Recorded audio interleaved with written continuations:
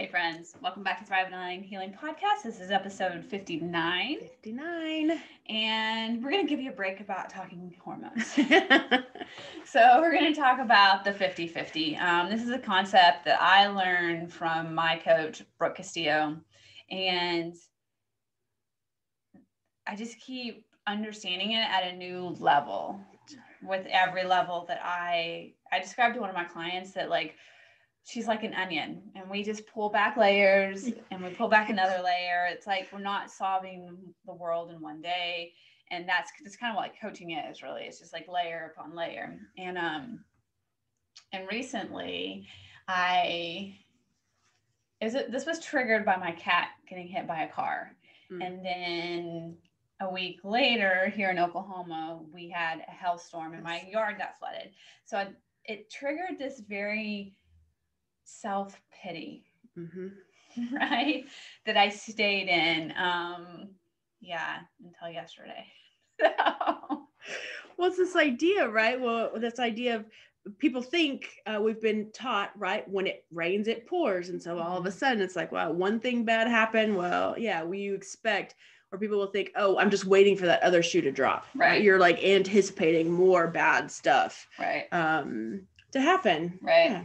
And growing up in like a evangelical background, right? There's this like kind of unspoken, maybe it was spoken, idea that if you're good, God will reward you. And if you're bad, God will punish you. Right? Right. I mean, that was my experience. I can talk about my experience. And even though I have left organized religion, like that belief system really dies hard. Yeah. Well, because we're taught that as kids growing up, right? And it's that what's right, what's wrong. And then when you have that added weight of religion added to it, it's like, oh no, yeah, you are not just making the right and wrong decisions, but you make right decisions. Of course, yeah, you're expected to get rewarded. Right. So then we have this idea, oh gosh, if something bad happens to me, I'm getting punished for some reason. Right. Yeah. Yeah. And I think a lot of people have this belief system. Yes. I think you also see it in other cultures. Yes. I've done a lot of medical missions in Mexico, and it comes along with that maybe that religious guilt, right? Is that a lot of their belief system comes from if they're sick, they did something wrong. Yeah. Yeah. And then we have this, so I'm like the older of the oldest millennials, right? And so our generation is known for being entitled. And I'm also the oldest. And I have this system that like from childhood, a belief system that if I do X, Y, Z, then I deserve and I'm entitled to these results. Right. Right? Yeah. Like when you graduate high school, you get a graduation gift. Right. Right? Because you did X, Y, Z, you get this. Yeah. Right. You accomplished it. Yeah. So you get a reward. Yes. So that belief system plus this, if I'm good, God will reward me. If I'm not, then God is going to punish me. Right. Really has created a paradigm of how I look at the world when good things happen and when bad things happen. So when good things happen, I think I deserve it and I'm entitled to it because I put the work in. Right? Yeah. When bad things happen, I go to self-pity and think, this isn't fair. Right? Like I've been doing everything right. Why is this happening? This is not how it's supposed to be. Yeah. We kind of, we fall into that trap based on, our belief systems. And the trick is because then you start to fall into, well, then why is this happening to me? Right? We're hearing that victim mentality start to emerge its head a little bit. Yeah. And I think that this is also with people that are very like health conscious, right? I.e. us CrossFitters.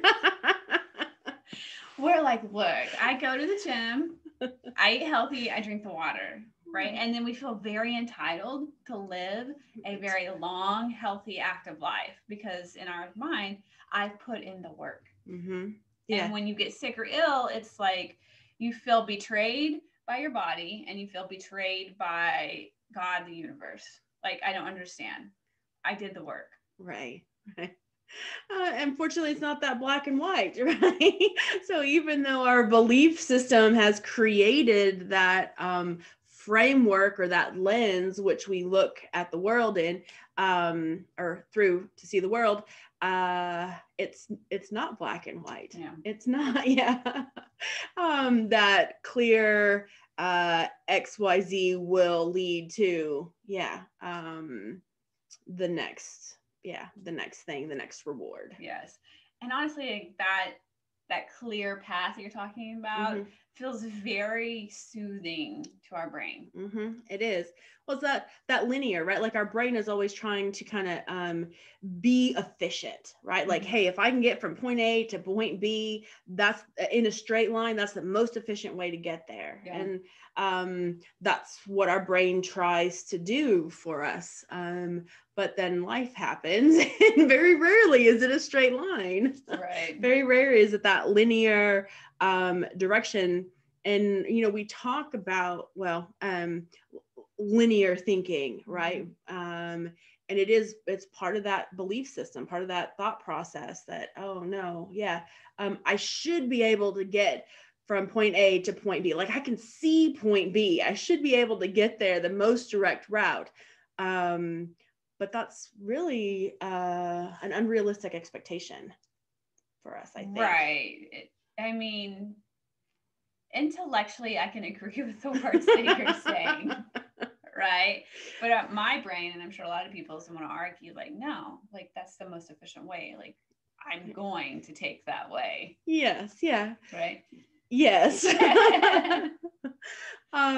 I think the trouble lies when we have that expectation, and then when they get from point A and they cannot easily get to point B, it's kind of we're taken back, right? Because we're like, why, right? Yeah. Like, why is this happening? Why am I not able to get to point B as efficiently, as easily as I want to, or as other people are able to get from point A to point B? And so it's that expectations, I think, makes it even more challenging. Right. It just makes you suffer more. Yeah. Yes. So the 50-50 concept, for you guys that haven't heard in past episodes, Brooke says, and I agree with her, that life, the human experience, is 50% positive and 50% negative or shitty or whatever you want to label it, right? And that it was designed that way. Right. Okay. So I agreed with that. And my brain tied this caveat that I didn't realize that it did. Yeah. That it's 50-50 based on my behaviors. Yes. Yeah. Right? That I can make it 50% good by my behaviors, and by my other behaviors, I can make it 50% bad. So the 50-50 still falls back on my shoulders. Right. I see. And then the rub came with things that I can't control, like my cat getting hit by a car or it hailing. The weather. Yeah. Yes. We don't have any control over that. Yeah. And so my brain took it to basically feeling sorry for myself. My behaviors didn't cause this. Why are these bad things happening? Why is the universe being mean to me? Right. Which is just a self-pity cycle. And then I was meditating, and I took that, for some reason, my brain let go of that caveat and realized, no, the world is 50-50 regardless of the humans. Right.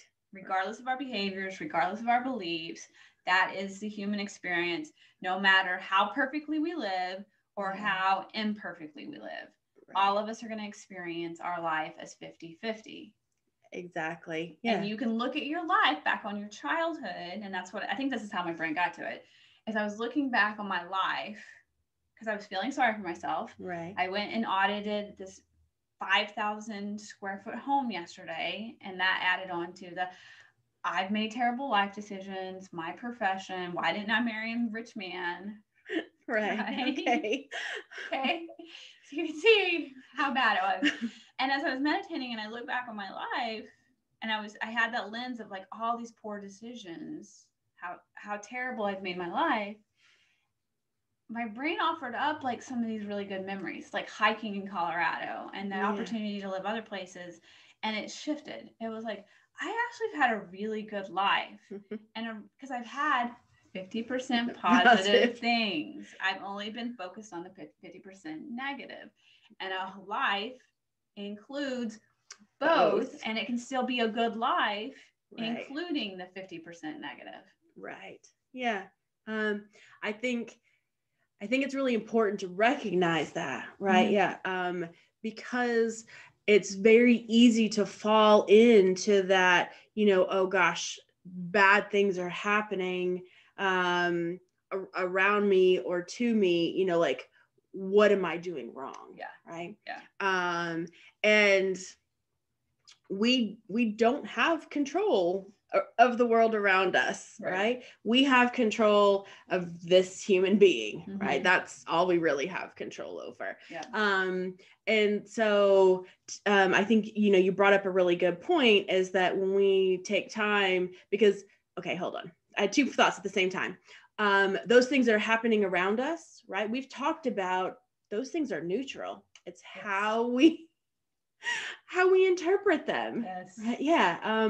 So the weather, the tornadoes, the hailstorms, right? Even the man having the 5,000 square foot house. Yeah. All neutral. All neutral. It's how we interpret that. So those positive things and those negative things that that happen around us in our life, it's how we interpret, those as being positive or negative. It's the meaning in the stories that we put on them. Exactly. And the meaning in the stories we put on about ourselves and our external environment. Right. Exactly. Yeah. Yeah. I think by knowing this 50-50 rule, gives us the opportunity to kind of get out of that loop, right? Kind of gives us permission to say, okay, you know what? These are neutral occurrences that happen, and it's my interpretation and how I choose to view those things, right? Yeah. So either they're contributing to our positive response, or our positive, feelings and response, or it's contributing to the negative, right? But we get to choose that. Yeah. And like we get to choose our story around our lives, because I think if we don't believe that our life, if we don't have a perfect life, which no human does, then we think we've had a bad life. Or if we've experienced trauma in our life, then we've had a bad life. Right. We've had a bad childhood because we experienced trauma. Right. Yeah. When the reality is that you've experienced 50-50. Right. Yeah. I think the trick is that oftentimes when just like you said that you started to get into this self-pity cycle, is that it's very easy for us as humans to go there, I think, especially if they've had challenges, if they've had traumas. It's very easy to get into that cycle of, gosh, everything feels bad. Yeah. Right? Yeah. And then you get in that self-pity, that unworthiness cycle. Yeah. So being able to break that, or letting, people know that there's options, there's different perspectives, right? It's not all our fault. I mean, we do have control over what we add to the situation, right? Whether it makes that situation better or worse. But if it's things, that are happening around us, or feels like things that are happening to us, we still have control, right? We still have an opportunity to change that outcome. And I think in our society, we have it's very disempowering, I think, for trauma victims. That wording right there, it can be a trigger. Yes. Right. For people that have experienced trauma, i.e. all humans. Yeah. Some form or fashion. Right. Yes. But we don't acknowledge that trauma is on a spectrum. Oh. All humans experience trauma, right? Because all humans experience the 50% negative of life. Trauma looks different on a spectrum, right? Yes. But it doesn't have to be a life sentence, right? Like, exactly. I can hear the people, I can hear the critics, like, well, whatever. Like, if we go into the white privilege, this kid that's like from New York City and grew up a millionaire, like, his trauma doesn't compare to me growing up in poverty, you know, in like an incest situation, right? Okay. Yes. No, it doesn't compare, but trauma is trauma, right? Pain, suffering is pain and suffering. Right. And you see people like, I don't know if you guys have ever read Todd Herman. He wrote the book, The Alter Ego Effect. And he's a very successful coach. He's a high performance, like he coaches Olympians. Okay. The book's phenomenal. But he came out recently and said that when he went to church camp when he was 12, 2 of the male counselors raped him.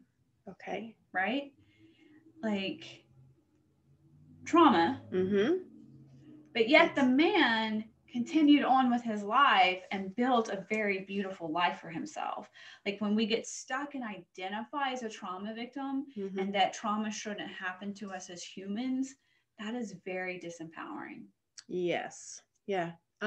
It's as if I think when people identify and come from that victim mentality, it doesn't feel like 50-50 anymore. It feels like, oh gosh, it's 100%. It's bad all the time, right? And it's like, oh, I'm in this hole that I can't get out of.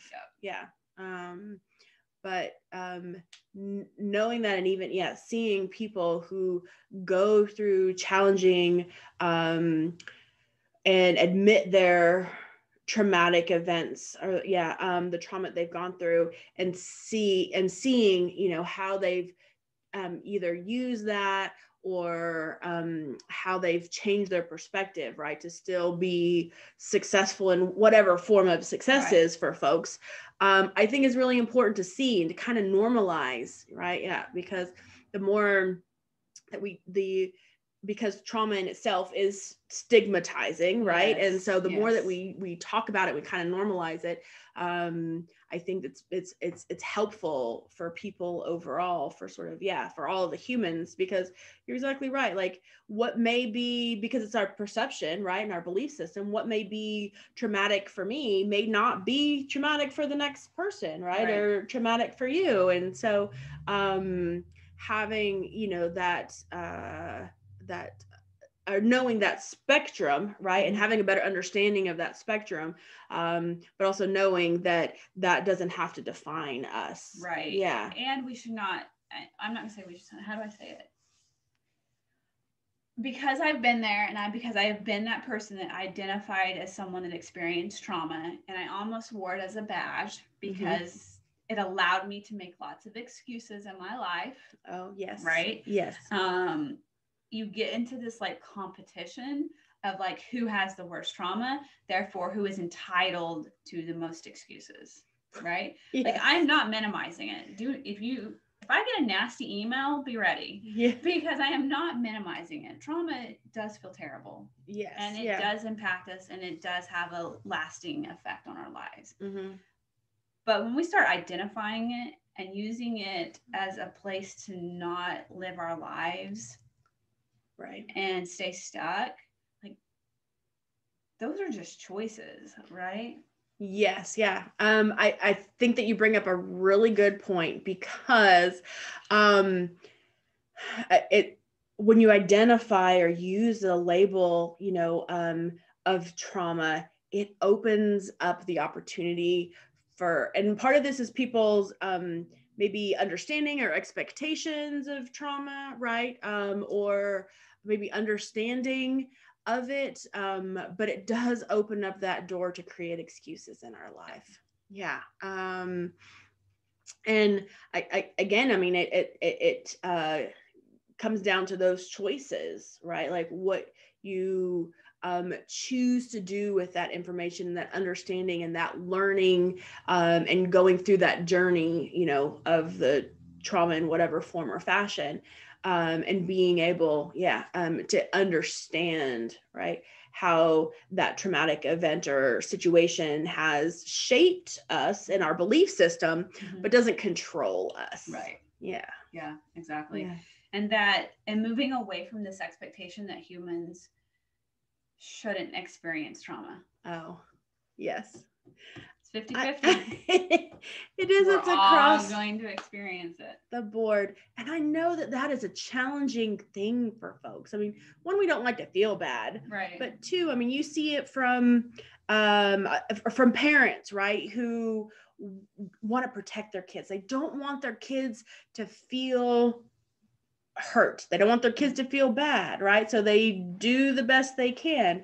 I'm having this trouble as a people pleaser. I'm trying to, I want people to have a good experience, right? At my upcoming wedding, and I want people to enjoy it. Well, I don't have control over what their experiences are, but I really want them, to have a good time and to enjoy it with us. And I'm, coming to that realization that that's an unrealistic expectation, right? Yeah. And it's so saturated, I think, in the world. Yeah. The thought process is that humans shouldn't suffer, humans shouldn't experience trauma, and we should be happy all the time. Right. And because we have those three expectations, we are so miserable. We are. It creates the suffering in our lives. I know this, and somebody reminded me this the other day. They said, okay, so when do we learn the most in our lives? Yeah, right. When do we learn the most? It's when we're challenged. It's when, things get hard, we get tested. That's when we grow as a person, right? We grow as a family when things get hard and things get tough. So I think it just underlines, right? Those expectations are completely unrealistic, but we don't want to hurt. We don't want to suffer. But that's, if we think of it, as, those challenges are inevitable in our life. Yes. But that's our opportunity to grow, to be pushed, to, see what happens. How we overcome and come through situations. Yeah. It's the contrast. And Burke talks about that. Like, if we felt happiness from the moment we were born, right, our whole life, we wouldn't know that was happiness. Right. Yeah. We had to experience disappointment to know what happiness felt like. Yeah. Right.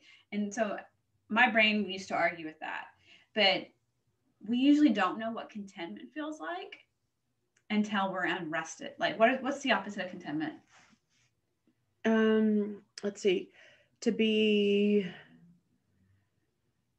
that's unsatisfied. A good question. Unsatisfied. Yeah, I was gonna say. To be. Yeah. So, because contentment probably is like normal, like homeostasis for us, but we don't realize that we're not content until we're unsatisfied. Right. And then we're searching for that contentment. We're like, I want to be back there. Yes. Right. And so we need that contrast to be able to experience all the emotions that we came preloaded with.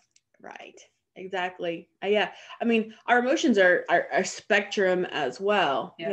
But if you don't see one side, right, or you don't experience one end of the spectrum, it's much harder to appreciate the other end of the spectrum. Right. Yeah. Very true. Yeah, I like Byron Katie's quote. I think I've quoted her before, and she says, you only lose but 100% of the time when you argue with reality.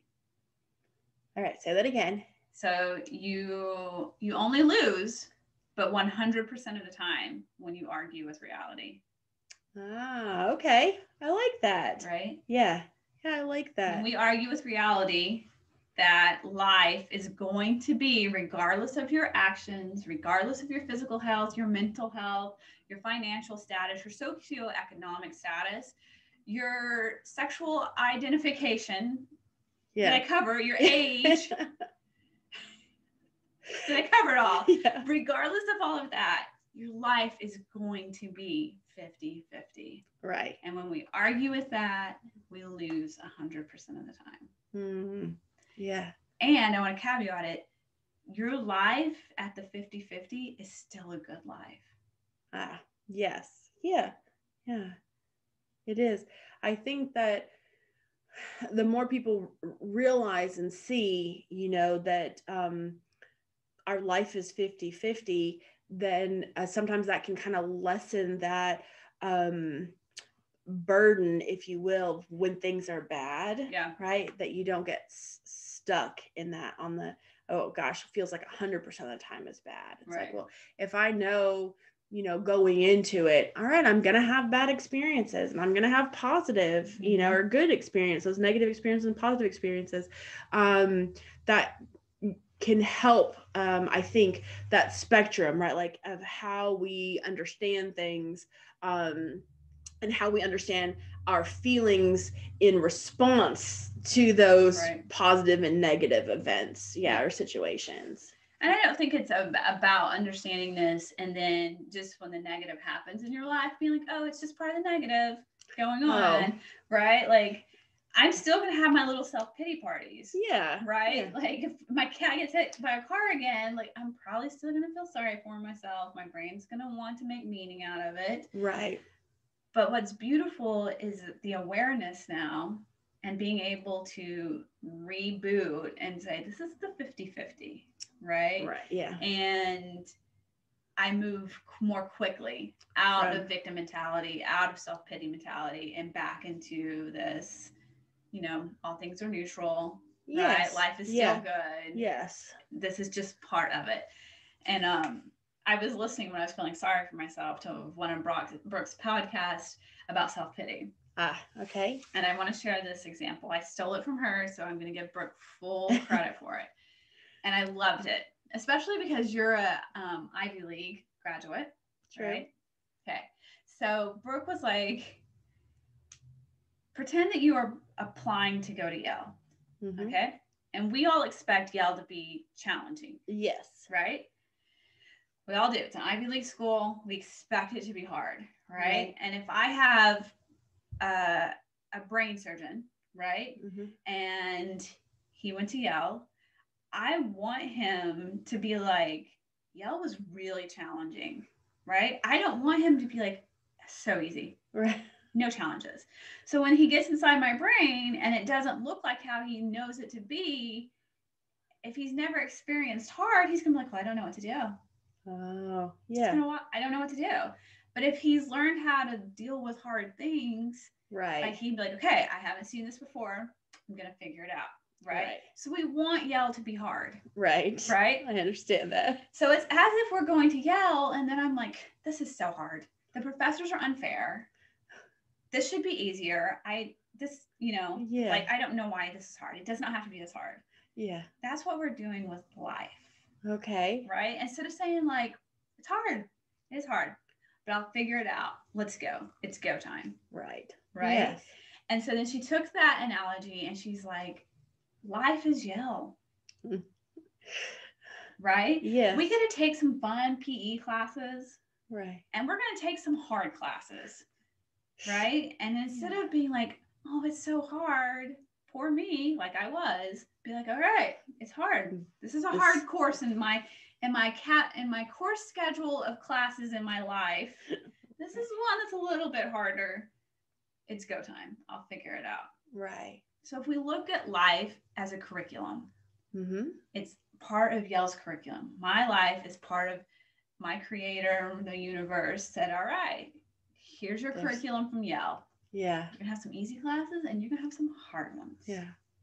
I like that metaphor. I do too. Yeah, I really like that metaphor. Because I think that I think that's true, right? Is that, when we have tough classes, right? When we are charged with challenges in our life, we've been saying it's an opportunity to work through it, to push it, figure it out, right? I think that some of the successful CEOs or business owners, that we hear about, have learned how to be creative, to grow and to push through. It's like, okay, here's a challenge that I haven't seen before. Here's a challenge, that I don't know how to get through, but you figure it out. Right. Yeah. It's part of that growth mindset of no challenge is too big. Right. Right. Yeah. I mean, life, the universe, the world, things change on a regular basis. Right. But you find a way through it. It's an opportunity, I guess, to find a way through it, if you will. Yeah. Like, I totally appreciate the fact that you did not take Basketball for Beginners 101 and swimming as your entire curriculum for med school. Yeah. Right? Right. As my physician, I appreciate that you had to take harder class and learn how to problem solve, learn how to go find answers that you don't know the questions for, or you don't know the answers for. Right. Right? Yeah. I appreciate that as my physician. And I'm sure people appreciate the fact that as their coach, that I am not a person that's like only learned my coaching philosophy from the classroom. Right. Right? Yeah. That I have lived life, man. I have lived a 50-50. Yeah. To the extreme on some things. But that makes me a better coach. Exactly. Right? Yeah. Like, I can speak about depression, anxiety, suicidal thoughts. I can speak about divorce, domestic violence. I can speak about feeling sorry for yourself all the time, right? And self-sabotage. Right. Yeah. Because I experienced the 50-50. Yeah. Well, it creates this unique experience, right? Yeah, that you can speak to. But it also helps people gain a perspective, right, on different ways to problem solve, if you will, right? Or different ways to experience the whole spectrum. Yeah. I think that is very worthy experiences and our within our life, right? That creates who we are, but helps us be better practitioners to serve, right, folks, is because we've got those unique experiences. We've been through the tough stuff, right? We know where to find the resources. And I think sometimes when we, share things on our podcast, and sometimes I always kind of like, I don't know if I want to share that. And Kim will be like, well, that helps people relate, right, to things more. Because if I've experienced something, I have been reassured and guaranteed that I'm not the only one. No. Yeah. I mean, there's 7 billion people in the world. So at least hundreds of thousands of them have experienced the same thing you have. Exactly. And so when we're, sharing information like, hey, we've experienced the 50-50 by shedding some light on it and normalizing it and talking more about it, hopefully that makes it easier for folks to also share their experience, right? Or to get another perspective or get some support to help them through their experience.